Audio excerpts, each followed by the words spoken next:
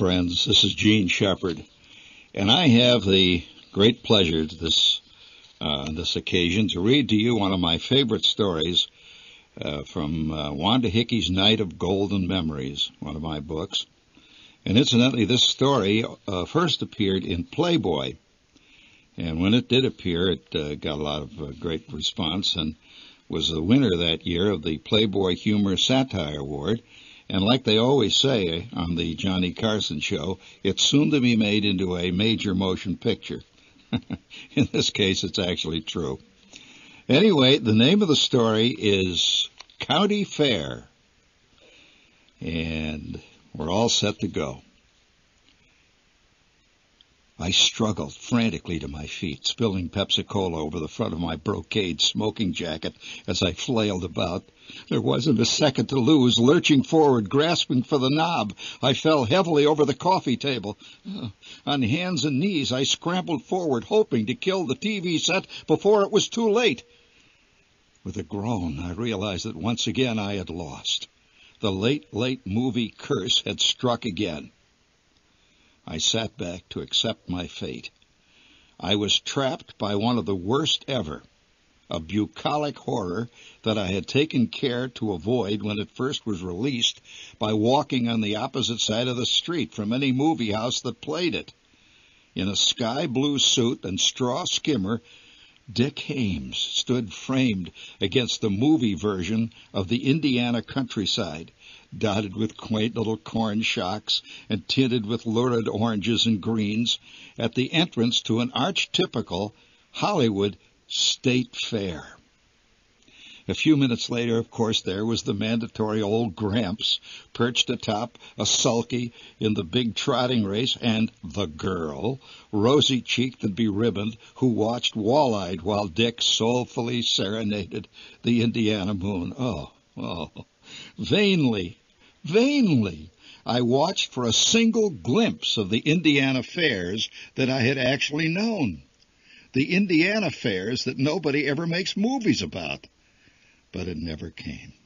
As Hames warbled on, his eyes twinkling with boyish sincerity, my own grainy movie of a real Indiana fair began to unwind in memory. As the scene opens, Schwartz, Flick, Junior Kissel, and I are standing around back of the Sherwin-Williams paint sign in a misty drizzle. We are discussing current events, as was our wont. Schwartz had found a half a can of Copenhagen snuff in the weeds, which we had all tried. After sneezing and gagging violently for 15 minutes, throwing up for 10 minutes, we took up our conversation where it had been interrupted by Schwartz's discovery. The dialogue begins. Quote, "My old man says if you ride on the whip too often, it scrambles your brains and you can't think good anymore," said Flick, whose nose was running copiously as a result of the snuff, "and it stunts your growth." "That must have been what happened to you, Kissel," said Schwartz, spitting out a shred of snuff between his teeth. "That's why you're such a shrimp. You must have rode that thing 50 times last year." Kissel, a full half head shorter than any of us, said nothing at this, realizing, of course, that it was the truth. "Well, I don't care what your old man says, Flick," I said. "I'm going to ride on a whip, and a caterpillar, too. There's so many things that stunt your growth and make you crazy, you might as well do it that way as any other. Everything stunts your growth or makes you crazy." My wisdom, as usual, was profound. The rain drizzled down steadily, carrying with it its full load of blast furnace dust and other byproducts of the steel mills and oil refineries that ringed the town like iron dinosaurs. We wandered down the alley, kicking carnation milk cans into imaginary goals as our conversation dragged on. "One thing I'm going to get is one of them red taffy apples," Kissel shouted as he rooted around in somebody's garbage looking for another can to kick. "My old man says they stunt your growth, too. That red stuff clamps your teeth together so you can't grow good," said Schwartz, as he pretended to sink an imaginary basket against a sagging backboard hanging on one of the garages that lined the alley. "Yeah, well, your old man should know. He's about 3 feet tall," Kissel lashed back, cackling fiendishly as Schwartz threw a half-eaten potato at him. The next scene is a couple of hours later. My old man, my mother, and my kid brother Randy and I are sitting around the kitchen table eating meatloaf, mashed potatoes, and red cabbage. The old man takes a swallow of Blatt's beer, and he says, quote, "It doesn't make any difference to me if you want to look at the quilts and the raspberry preserves as long as we get to see the first heat." "Then Randy and I'll meet you two after the races," said my mother. She got ready to put the coffee on. My kid brother immediately began to whimper piteously. "You can have a tappy apple," she said to him from the stove. He stopped sobbing. "One of those red ones?" he sniffled. "Any color you want." Well, that was enough for him. "Well, kid," the old man batted my arm, "we'll watch Iron Man Gabruzzi give 'em hell tomorrow. Iron Man." As far as he was concerned, county fairs were dirt track races. All that farm stuff was for the birds. I went to bed happy. My brother and I whispered back and forth about the great stuff that would happen the next day. He was a Ferris wheel nut who would have been glad to spend his entire life going round and round on a big wheel that creaked. You know, come to think of it, that's as good a way to spend it as any. At this point, I say, "I'll get that son of a bitch yet," my old man's voice hissed suddenly and venomously going through the darkened house. Whap, bam, whap, go up, whap, whap. My parents' bed squeaked dangerously as he leaped up and down on it, batting away at his old enemy. Every night in the late summer and the early autumn, mosquito squadrons flew miles from the swamp to seek my old man out. The minute the lights were out, they dove to the attack. Flying in tight formations, they strafed again and again. The old man loved every minute of it. Fighting mosquitoes was his favorite sport. He slept with his favorite personal fly swatter, always by his side. He also had a loaded flit gun, but he preferred the swatter. It was all in the wrist, he used to say. It was more sporting somehow. Whap, whap, whap, bang! Something crashed in the darkness. Whap, whappity! "Ah, I got the bastard!" He laughed exultantly. The battle was over, till the next hot puff of air brought in reinforcements. Our screens served only to keep the more enormous mosquitoes out of the house, allowing the smaller, lither, angrier types free access. During a second lull between attacks, I drifted off to sleep. Zing! Oh, the alarm clock blasted me hysterically into consciousness. Gray Saturday morning light filled the house. The old man cursed and muttered sleepily as my mother padded out into the kitchen in her bathrobe and her curlers to get the scrambled eggs started. An hour later, we were in the Pontiac, on the way to the county fair. The ill-fated Pontiac was an inexplicable interruption in the old man's lifelong devotion to the Oldsmobile. Now, my old man was an Oldsmobile the way other people are Baptists or Methodists or Catholics or Holy Rollers. He later recanted after this episode of backsliding by buying an Olds. Yes, he went back and he bought an old station wagon that appealed far more deeply to his flamboyantly masochistic nature. A block or so ahead of us, Ludlow Kissel's battered Nash, loaded with kids and Mrs. Kissel, who weighed 360 pounds and read true romance. It struggled also towards the fairgrounds. His Nash laid down a steady cloud of blue-white exhaust that hung over Cleveland Street like a destroyer's smoke screen. Junior Kissel peered out of the grimy back window, grinning wildly. "Hey, old Lud is sober." "He's sober. That makes the second time this summer," said my father, as he struggled with the Pontiac, which had started shimmying again. It had bad kingpins. 10 minutes later, we were out on Route 41, bumper to bumper, in the great tangle of cars, all headed for the fair. The sun rose higher over the distant steel mills. Steadily the temperature and humidity rose until the sky was one vast copper sheet. We inched along like an endless procession of ants across a sizzling grill. In the front seat, my mother fanned herself with a paper fan marked Orville Kleber Coal and Ice, reasonable prices. This flat fan was cut in the shape of a lump of coal. It had a wooden handle. She always kept it in the car for days like this. This was before air conditioning. "What the hell are you doing, jerk?" He was barking at the driver ahead of us. His neck was red from sweat. His pongee shirt clung limply to his wiry frame, and his drugstore sunglasses dripped sweat as he glared through the heat waves and exhaust fumes at the idiot ahead. "Sleeping Jesus, you going to park that wreck, or you going to drive it?" It's one of his great witticisms. "Little pitchers have big ears," my mother intoned automatically, gazing placidly out of her window at a Burma shave sign. The old man's latest curse, one of an endless lexicon, was a new one to me. I filed that away. Sleeping Jesus, that might come in handy in a ball game. Yes, in a ball game with Schwartz. Maybe I can even kill Schwartz with an argument. Well, it was now well past noon, but we were getting close. Far ahead, we could see the enormous billowing cloud of dust that rose from the fairgrounds. Excitement mounted in the Pontiac as we shimmied closer and closer to the scene of action. Suddenly, with a great hissing, scalding roar, the radiator of the car ahead boiled over. Drops of red, rusty sludge streaked down over our windshield and splattered on the hood. "Oh, no, for Christ's sake, no!" The old man pounded on the steering wheel in rage as the lumbering Buick wheezed to a halt. The Buick ahead of us. The driver, a beet-faced man wearing a stiff blue serge suit and a Panama hat, stumbled out of the car and raised the hood. A white cloud of steam enveloped him from head to toe.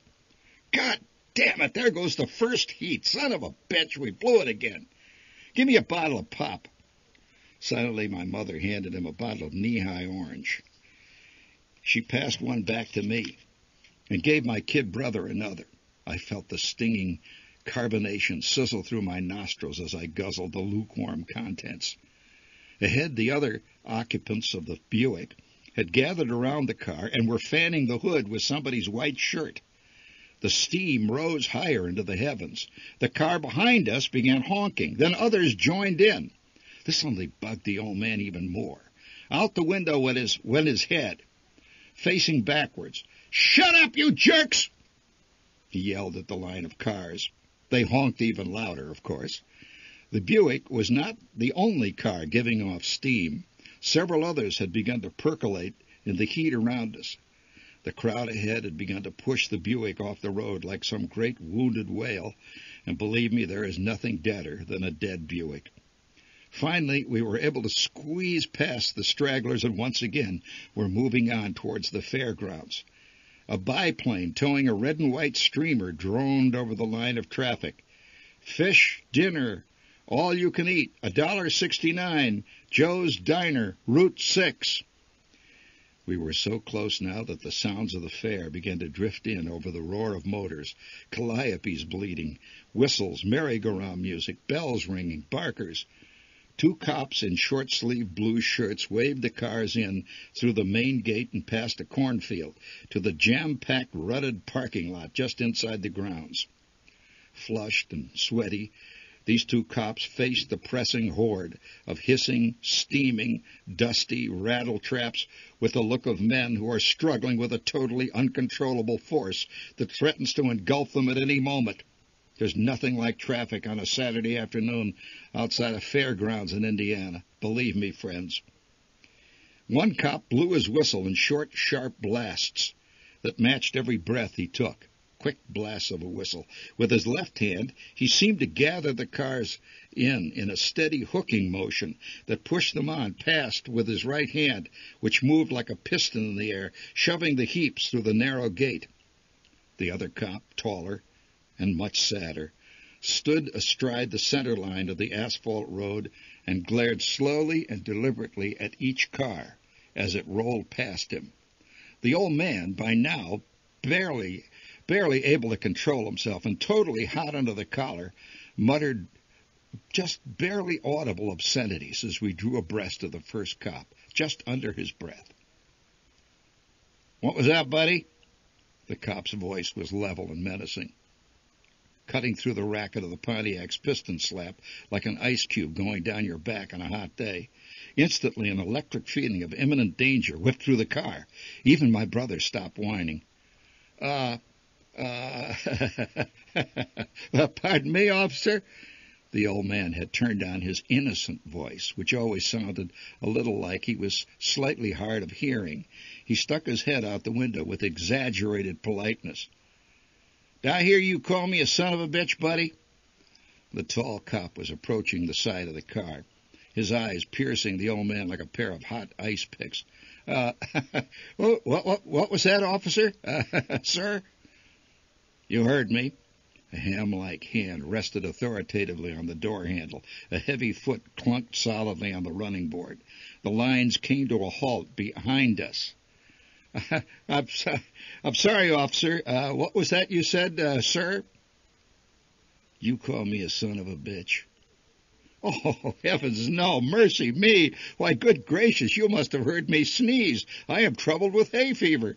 The old man sounded amazingly like an Episcopalian minister. He sneezed loudly into his sleeve as a demonstration.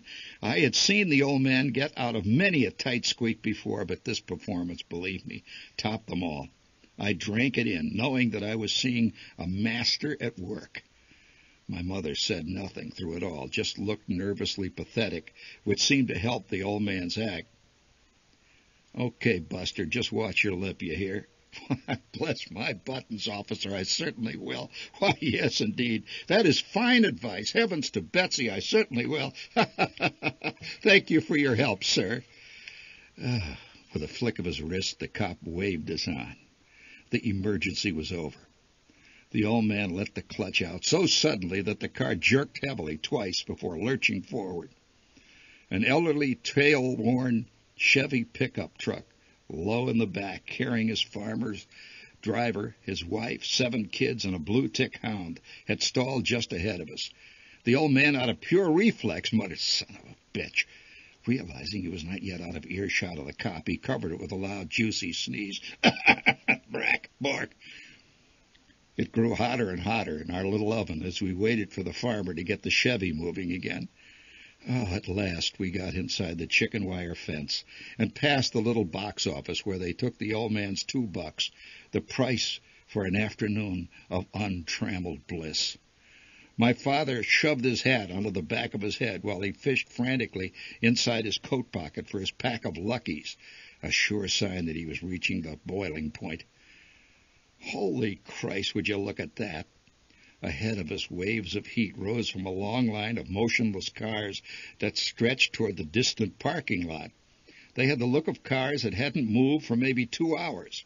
People sat on running boards. Fat ladies fanned themselves in the shade. Kids ran in and out past spare tires and around radiators. And guys with push carts selling hot dogs and fudgesicles moved up and down the line doing a roaring business. 2 cars ahead of us, a lady was unpacking a lunch basket and spreading bowls of potato salad and jars of pickles on a blanket that she'd laid by the cornfield. A tall man in shirt sleeves and a straw hat chomped contentedly on a sandwich. "Would you kids like a peanut butter sandwich?" My mother began rummaging in the paper bag that held our lunch. To the left of the line of cars was a high board fence. Now listen to this. There was a high board fence plastered with red and yellow posters. From behind the fence suddenly surged a tidal wave of deep-throated roaring, followed by clouds of dust and the smell of burning rubber and castor oil. My father hunched over the wheel in excitement. This was his home ground, and he could hardly wait to get in the action. Kaboom! For an instant, everything was blotted out of the sun. One of the picnicking ladies stood frozen, holding a bowl of coleslaw in her left hand. The sandwich eater stared heavenward, his mouth poised in mid-chomp. The old man, who had just tilted a can of beer toward the sky, stopped short, foam dribbling down his shirt front, eyes bugging out in amazement and delight. The top of the board fence disintegrated with a stupendous crash. And there, gracefully airborne, high above the line of jalopies, a bright blue racing car with a big number 1 on its side, arched overhead, trailing smoke. The white-helmeted driver, his green goggles glinting in the sun, looked perfectly calm. It was all in a day's work. One wheel flew crazily ahead of him on a solo flight. Jesus Christ, there goes Iron Man! the old man yelled as his favorite member of the racing fraternity disappeared in a cloud of smoke and dust and oil spray into the cornfield off on our right. A great cheer came from behind the shattered fence as the crowd roared its approval of Iron Man's spectacular crack-up. That's what they came to see, and Iron Man gave it to them. As the line of cars inched toward the parking lot, we could see a tow truck dragging Iron Man's lethal Curtis Offie Special back into the fray. Iron Man himself, wearing blue coveralls, sat nonchalantly in the cockpit, waving to the crowd. Dirt track racers are not ordinary mortals. I repeat, are not ordinary mortals. "Go get 'em the next heat, Iron Man!" bellowed the old man. Boy, ain't he a pisser.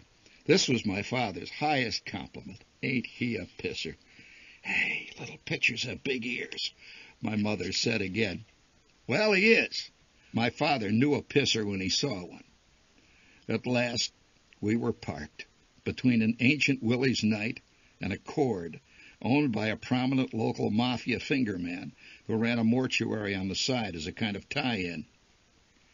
"We'll meet you by the bandshell," said the old man. He was in a hurry to get inside the arena.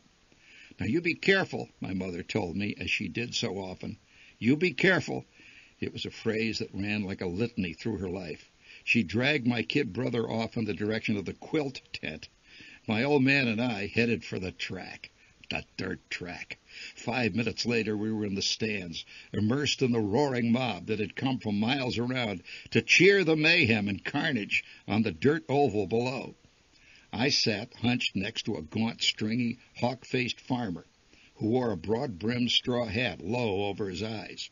His Adam's apple, big as a turkey egg, bobbed up and down in excitement as he watched the racers. He rolled Bull Durham cigarettes automatically with his left hand as his elbow dug into my ribs.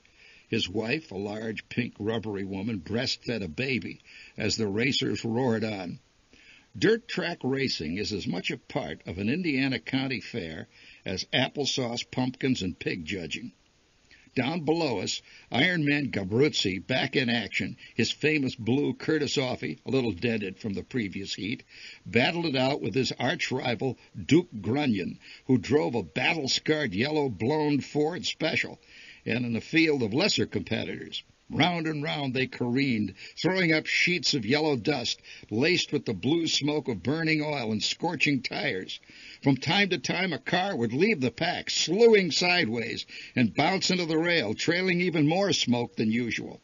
The mob leaped to its feet, bellowing bloodthirstily, and then squatted again, waiting for the next near catastrophe. Over it all, the tinny voice of the PA announcer kept up a running commentary of feeble jokes and trivial observations. Hot dog vendors squeezed up and down the rows, passing out the francs as fast as they could slap them between buns. Oh, the old man. He was in seventh heaven, cheering wildly every time Iron Man moved ahead of Duke Grunion on the far turn to come whistling down the straight, his battered old Offenhauser screaming. The 100-mile dirt track championship race is as fiercely fought as any Grand Prix, and in some ways it's far more exciting.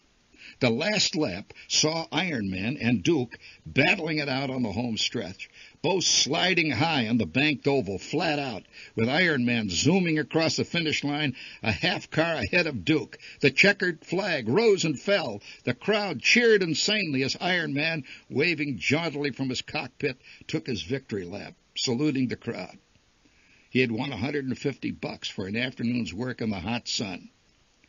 We filed out of the stands and headed straight for the bandstand, which was at the center of the fairgrounds. Inside my head, the roaring of the race cars continued, blotting out the sound of the crowd. I would be hearing them in my sleep for at least a week. My nose burned from the gasoline and the alcohol fumes. I gotta have a beer. Racing always made my father very thirsty. We stopped at a stand while he guzzled a bottle of Blatz and listened to the other dirt track fanatics yelling about how great the races had been today. I drank a knee-high orange, my fifth of the day. Already my stomach was starting to ferment. My mother and my kid brother were waiting at the bandstand when we finally showed up. "I gotta go to the toilet," whined Randy. My brother always had to go to the toilet, especially when there was no toilet around. On either side of us, open sheds filled with rows of soft-eyed cows and jostling farmers stretched off into the distance. "Go behind that truck. I'll stand guard," the old man said to my brother. He had handled this situation many times. My brother scooted behind the truck and emerged a couple of minutes later sheepishly. "I want to see the pigs," he said. "So do I seconded him. You know, I always liked to look at pigs. And I still do, for that matter. There's something very satisfying about the way a pig looks. They were housed in a tent next to the cows, which were dull, of course, just standing around being cows, row on row. However, the porkers lounged casually, completely at ease with the world. Nobody takes the world more as it is than a good pig. I have never understood why a pig is an animal whose name is used in derision. As in, you pig? Oh, no. A real pig is intelligent and kindly, even benevolent. In fact, a pig is totally with it, to be honest. In the center of the tent, under floodlights, an enormous white hog with black spots graciously accepted the applause of his admirers. "Grand Champion," the sign read, and above his bed of straw hung a large trailing blue ribbon attached to a blue and gold rosette. Below it was a plaque that read, "Big Horace." He had eaten half the ribbon. His tiny red eyes peered out at us jocularly. He was a champion. He knew it. He really had charisma. Lesser pigs grunted and rooted in pens all around him, but Big Horace, he was the star. We stood silently before this regal beast for several minutes, just taking it in. "Oh, boy, I'll bet that baby'd make great bacon," my father finally said in a quiet voice.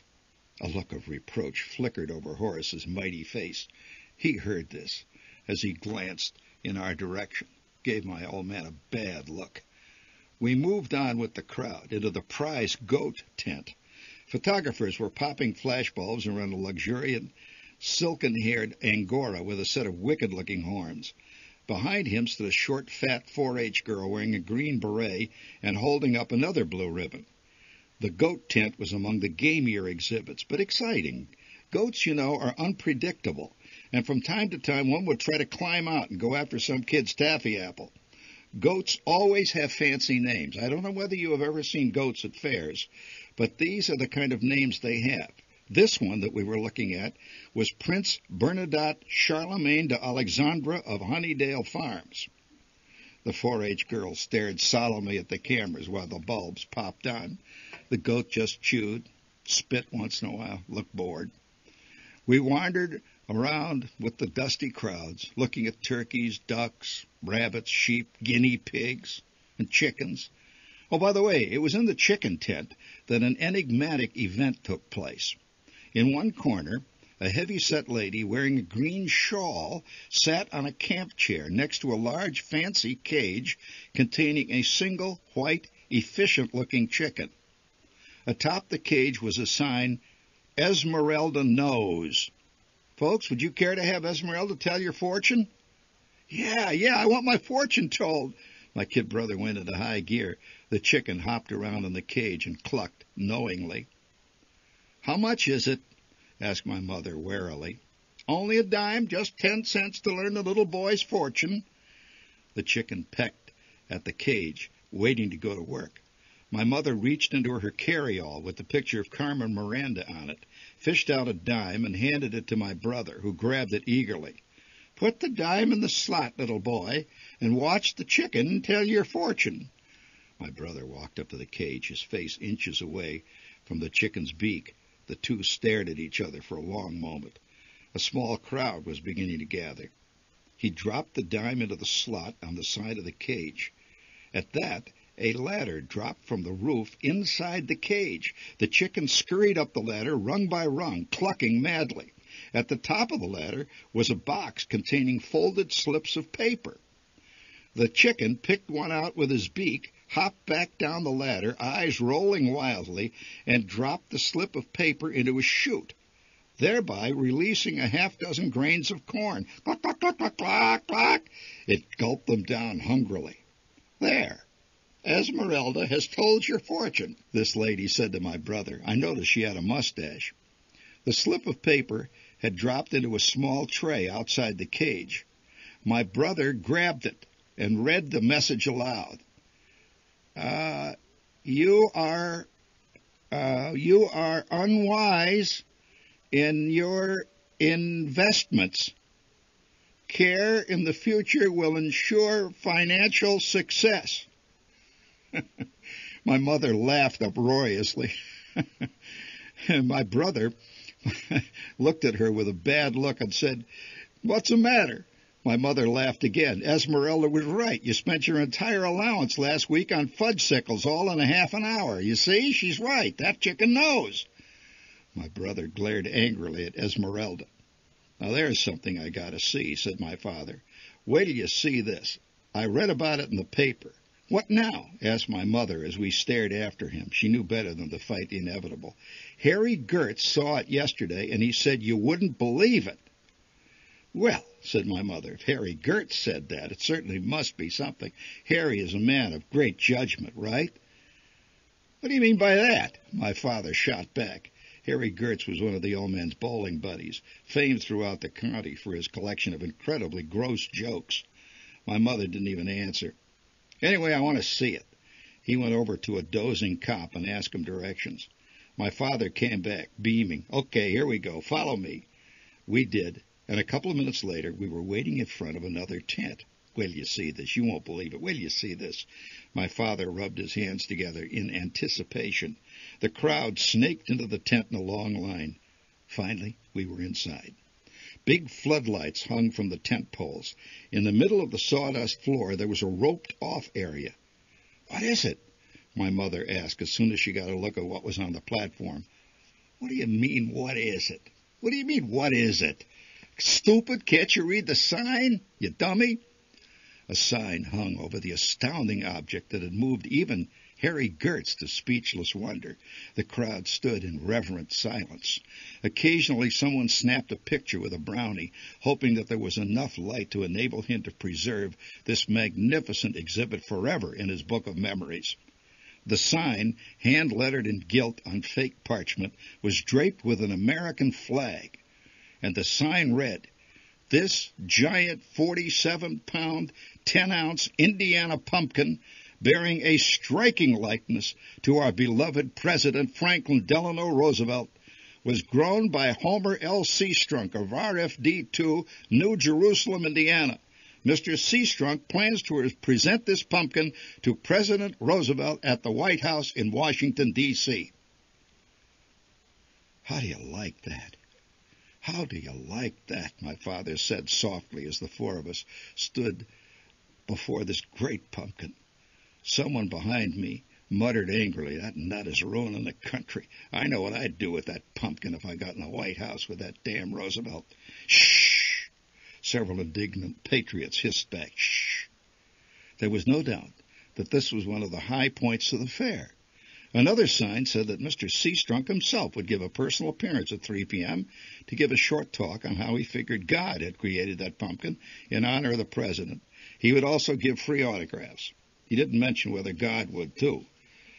"I told you this was worth seeing. Isn't this something?" said my father as he wound one of the knobs on his trusty camera. "Now, how would you like to go next door? Here's a treat for you kids. How would you like to see the world's biggest cheese?" Now, the same cheese, I have no doubt, has been on exhibit at every fair ever attended in America. It wasn't much to look at. When you've seen one, you've seen them all, actually. Even if it weighs 2 tons. A sign read over this cheese, "The milk from 2,000 cows for 1 full year was required to make this cheese. It would make over 422,000 cheese sandwiches."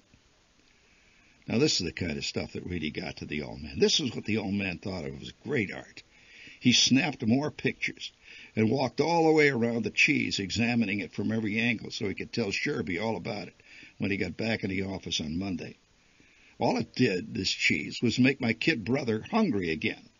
It was late in the afternoon now, and the crowd was really warmed up, moving in straggly columns around huge black-wheeled tractors, cultivators, threshing machines, and other agricultural exotica.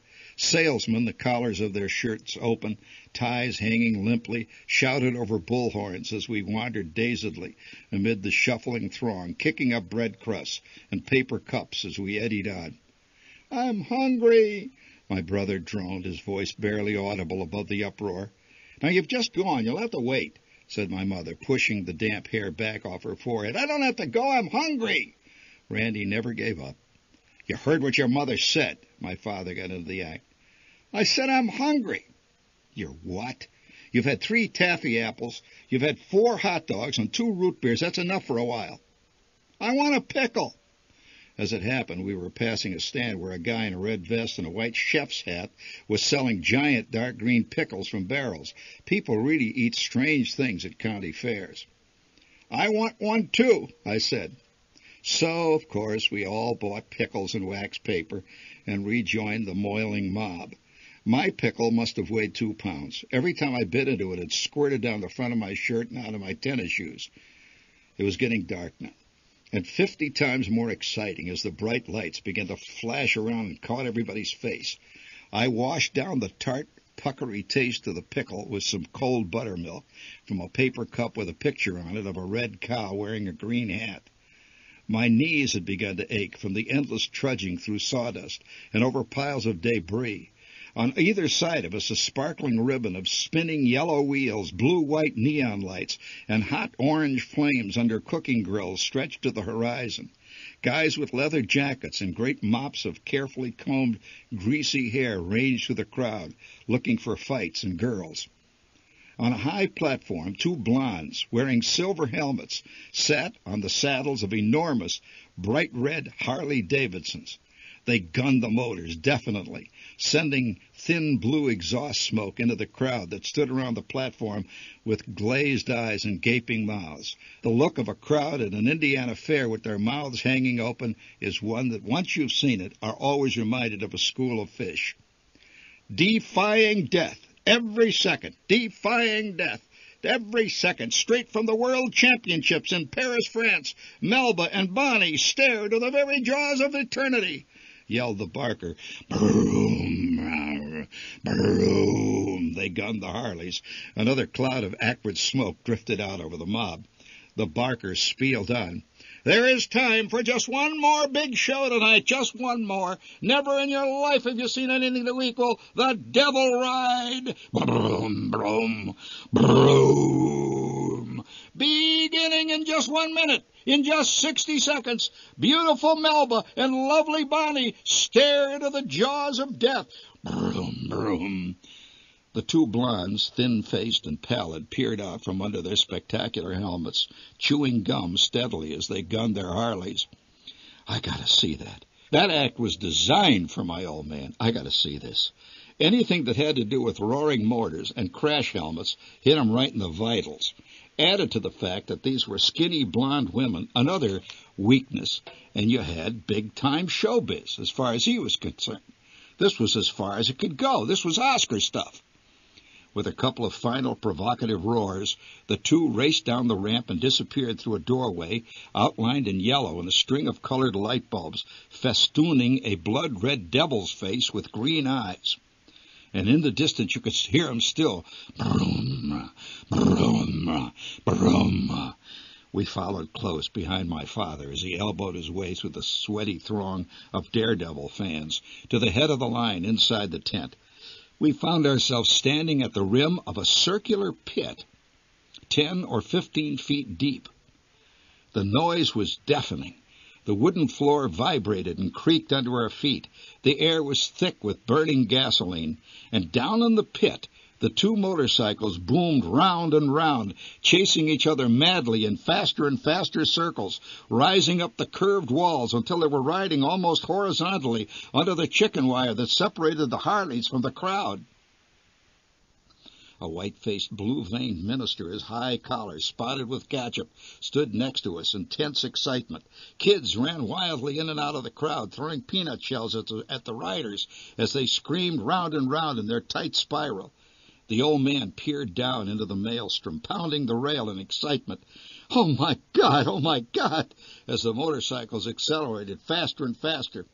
"Defying gravity is their specialty. They are defying gravity itself. These specially built Harley-Davidsons, Melba and Bonnie, will now perform a death-defying feat never before seen in the United States.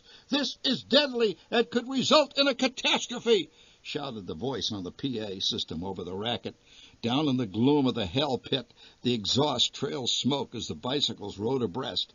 "Melba and Bonnie will now change motorcycles at top speed." The crowd hunched forward with expectancy. Even the kids were quiet. The thunder of the motorcycles had reached the point where no more sound could be endured.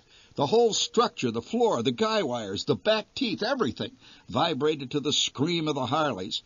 Down in the pit there was a quick shuffling of bodies, and it was done. "For Christ's sake, how do you like that? I wouldn't have believed it," said the old man to no one in particular.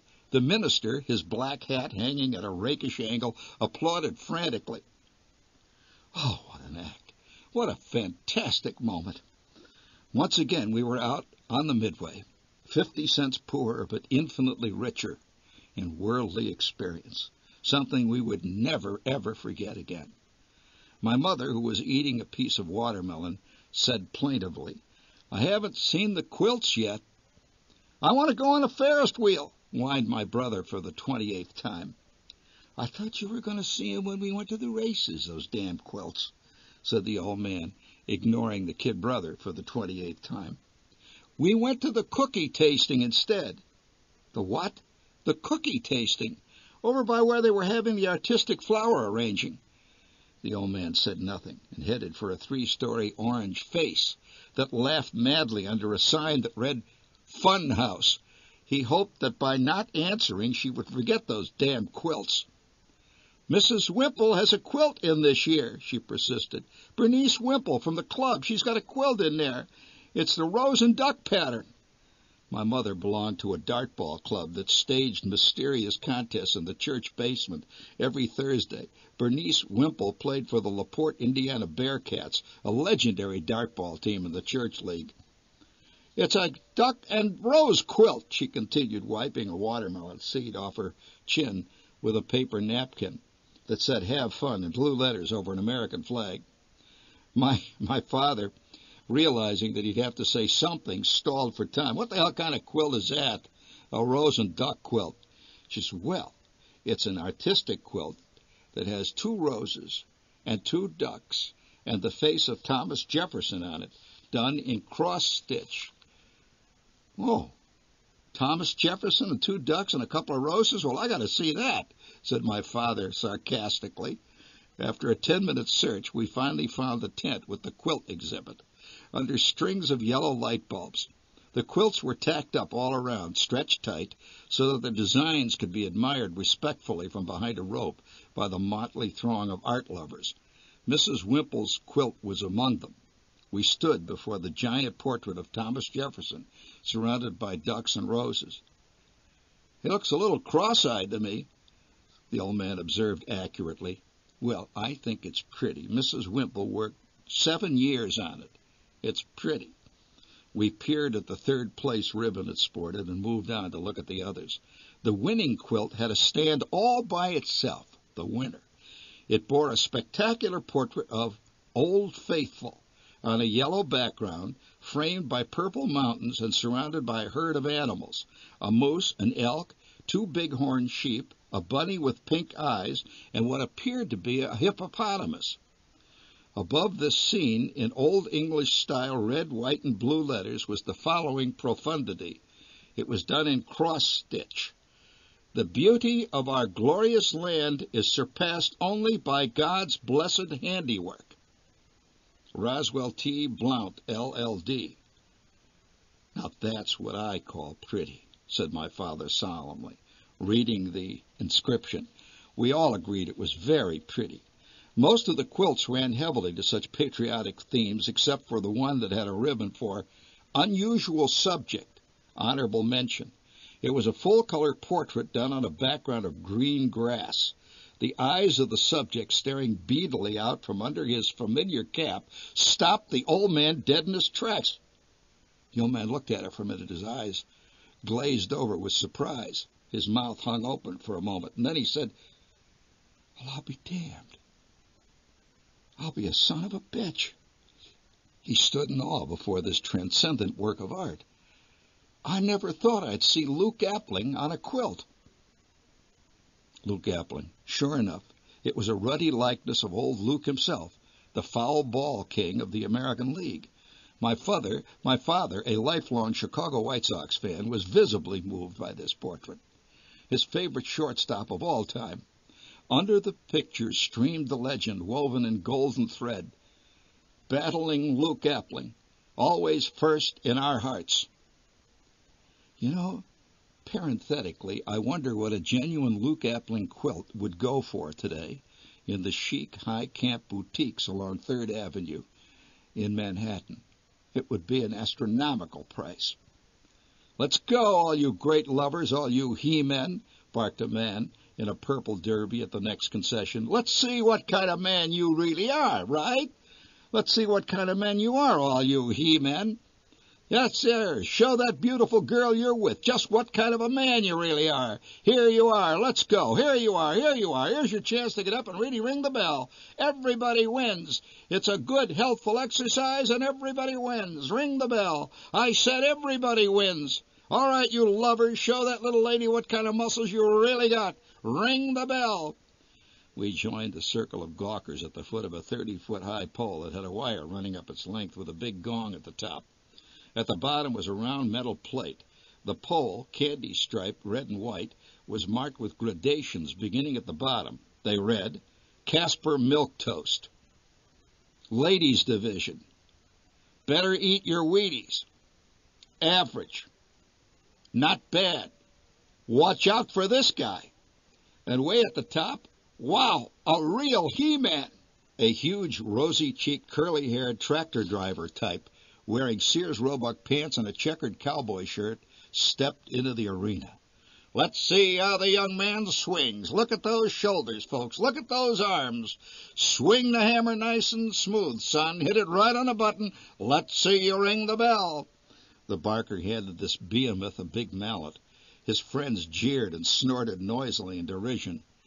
"Beat the hell out of it, Caleb. Come on, beat it, Caleb," one yelled. "Oh, come on, he can't make it past the ladies' mark. He ain't got no lead in his pencil. Come on." The crowd snickered contemptuously. Caleb grabbed the handle and swung wildly. Ka-thunk! The iron weight rose feebly up the cable and fell back with a clunk. "No wonder you can't make out with Minnie," hooted one of his friends. Caleb spat in his hands, and he swung again. The hammer whistled through the air. Ker-thunk! The weight rose a little higher this time, almost reaching the average mark, halfway up the pole. Caleb looked thoughtful as the distant sound of the merry-go-round calliope switched from Alexander's ragtime band to the Valkyrie. It was indeed a Wagnerian moment, the twilight of the gods, in fact. He peered upwardly at the gong, which now seemed thousands of feet in the air. He kicked the dirt like a batter, digging in at the batter's box, wiped his hands on his trousers. He spit mightily, and once again grabbed the mallet. His biceps rippled under the tight-fitting cowboy shirt. Dark circles of sweat stained the armpits. His back arched. This time he swung the hammer from the ground, then up in a great swinging arc. Ka-thung! The metal weight drifted casually up the wire, slowed, and stopped at Casper Milk Toast. "Man, you better quit before that thing don't move at all. That son of a bitch is going to come and beat you on the head in a minute." Caleb dropped the hammer, his face bathed in sweat and red from humiliation. He paid the barker and left the arena a broken man. I had a suspicion.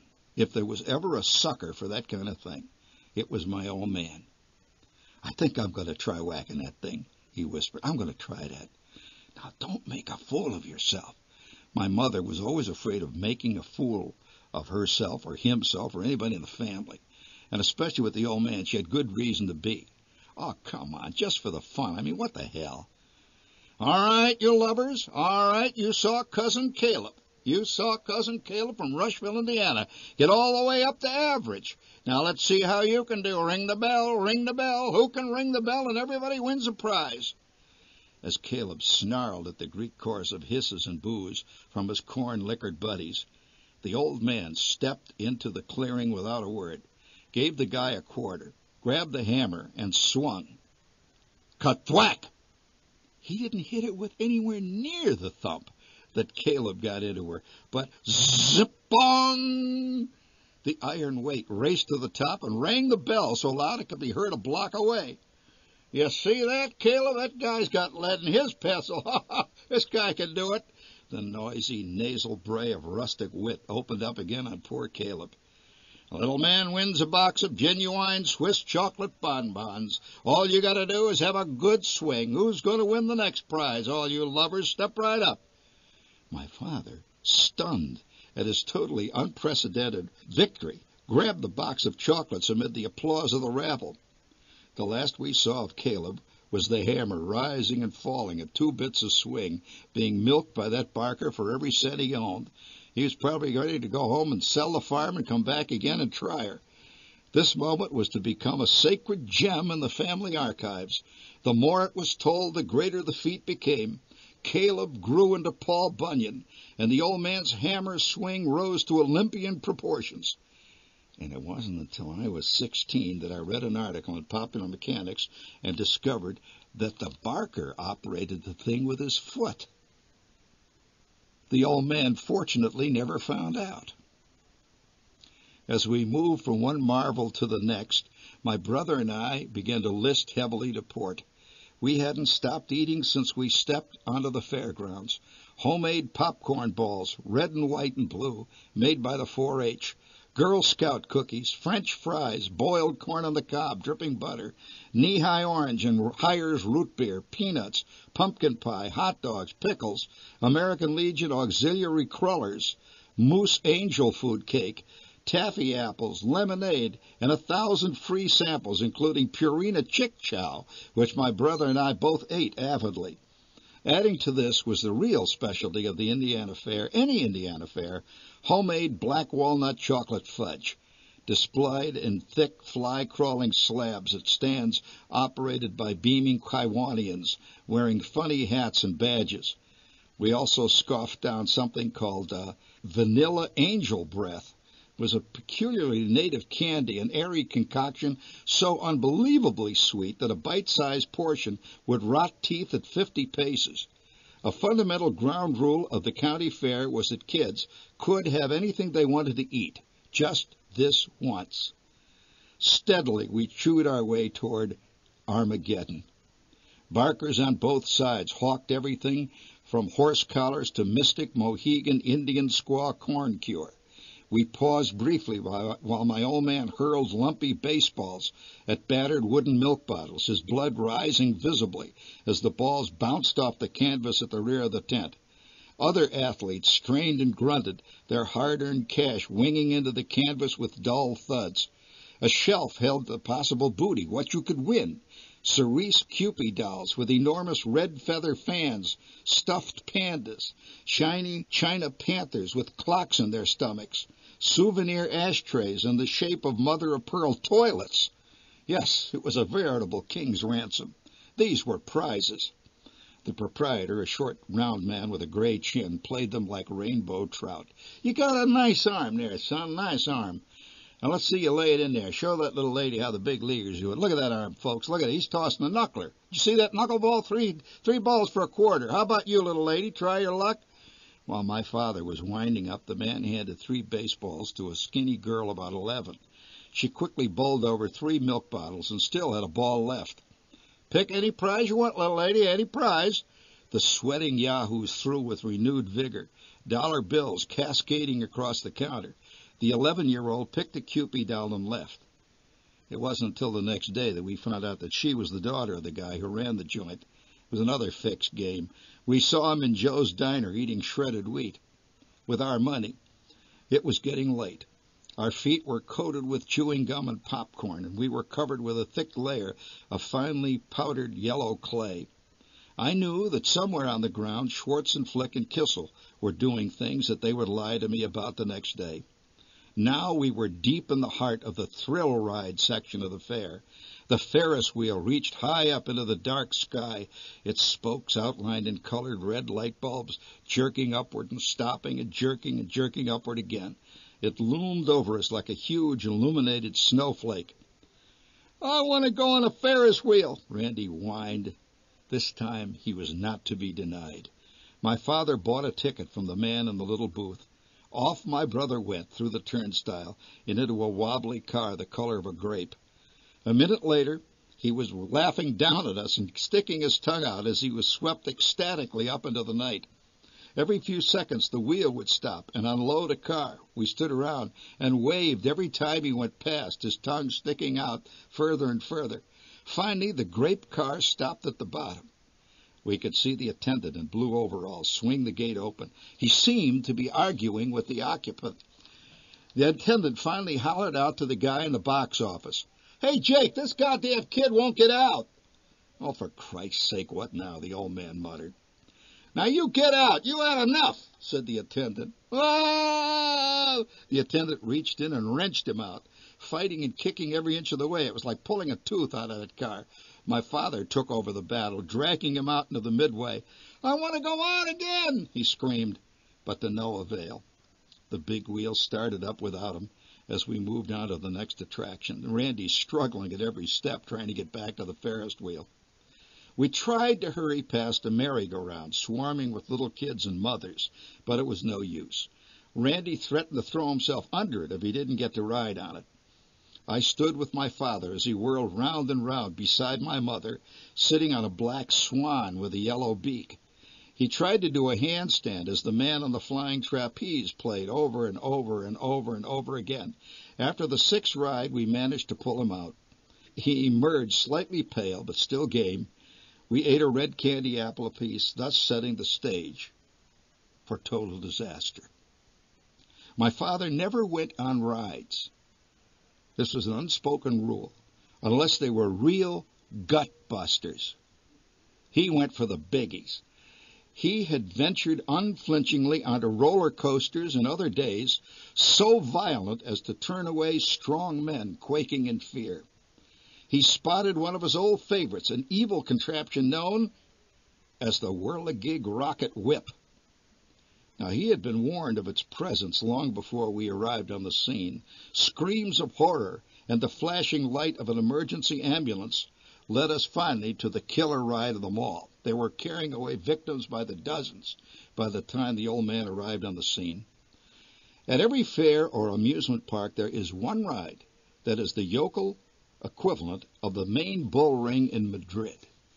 This is where callow-faced youths and gorilla-armed icemen prove their virility to their admiring women. The Whirligig Rocket Whip was a classic of its kind. It consisted of two bullet-shaped cars, one yellow, one red, attached to the ends of rotating arms. It revolved simultaneously clockwise and up and down.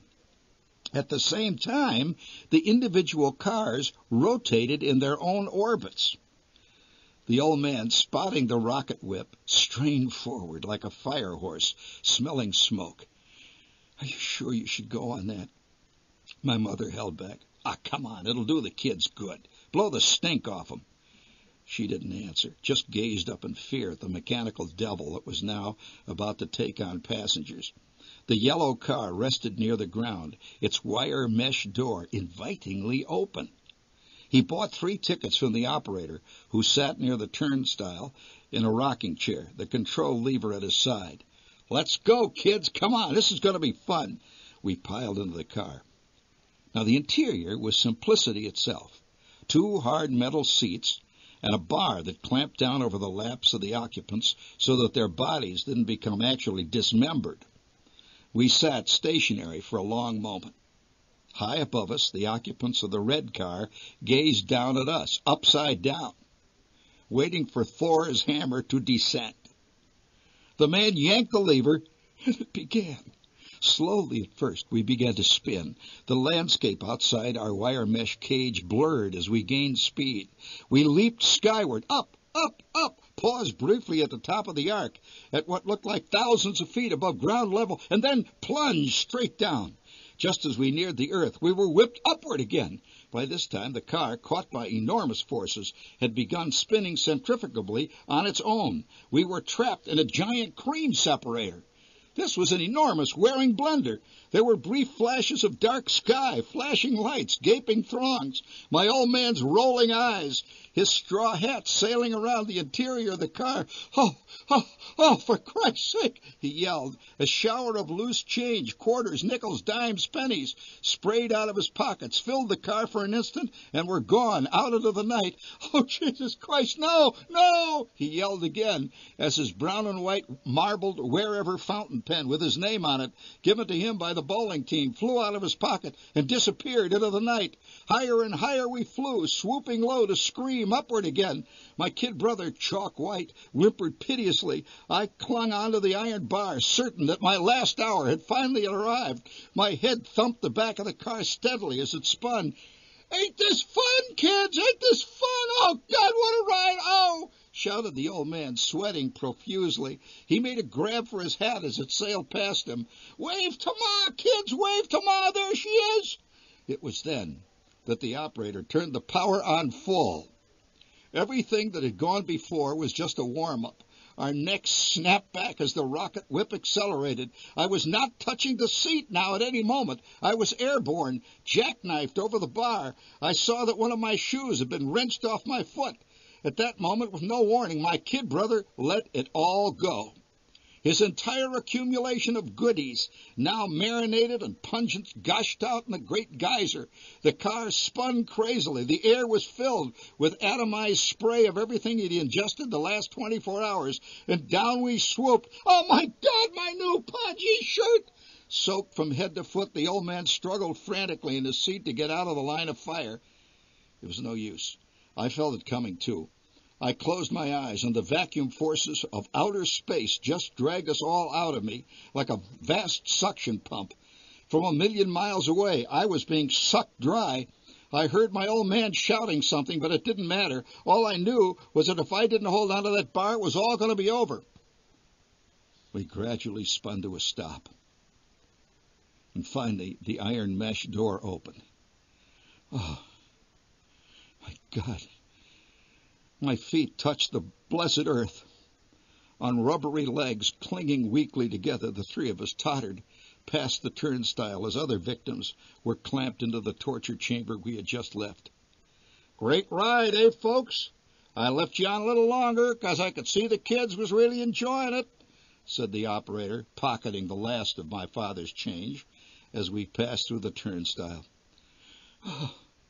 Oh, God, thanks. It sure was great," said the old man with a weak smile, a bent cigarette hanging from his lips. He had always judged a ride by how sick it made him. The nausea quotient of the rocket whip was about as high as they come. We sat on a bench for a while to let the breeze dry off the old man's shirt, and so that our eyes would get back into focus. From all around us we could hear the whoops and hollers of people going up and down and sideways on the other rides. There was one across from the rocket whip that my kid brother, who had great recuperative powers, had to go on. We didn't have the strength to stop him. It was a big barrel made out of some kind of shiny metal, and it spun around like a cocktail shaker on its side. The people were screaming and yelling. Their skirts were flying up. Their shoes were flying off, and Randy loved it. We hung around and waited until they threw him out. It was late now and getting a little chilly. It seemed like we had been at the fair for, about a month.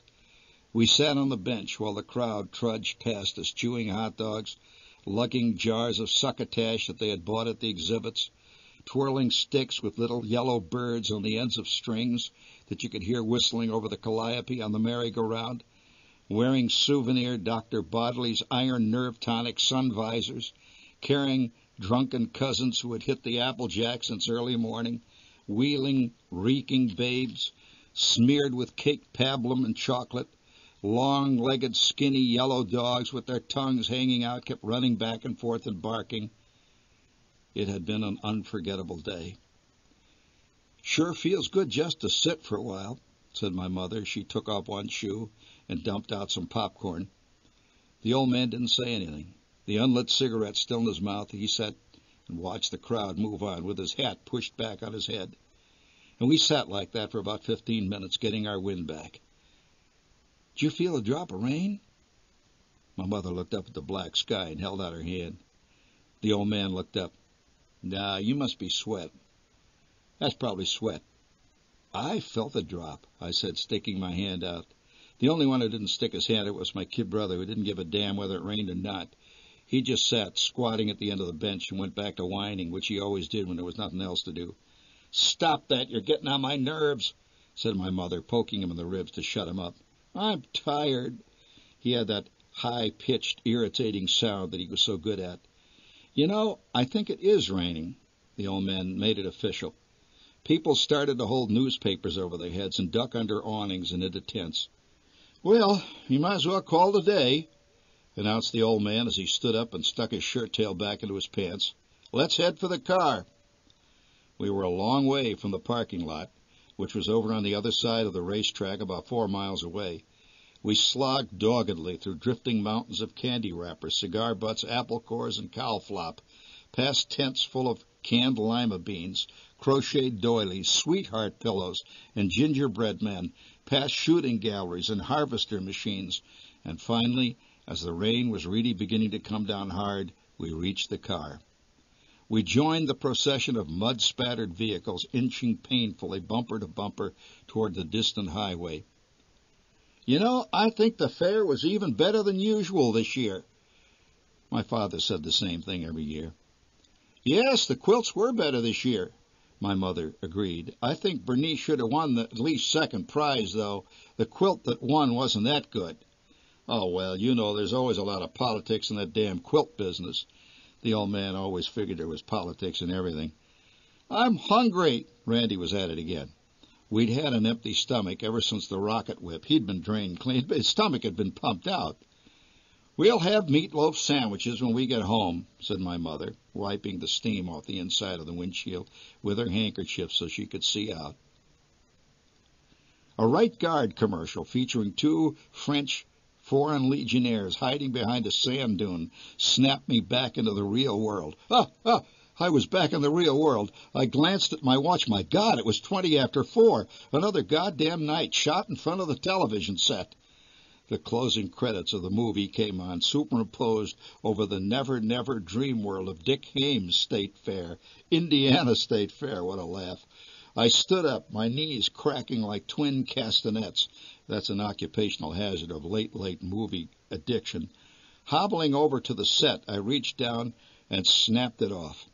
The picture quickly shrank to a tiny dot in the middle of the screen.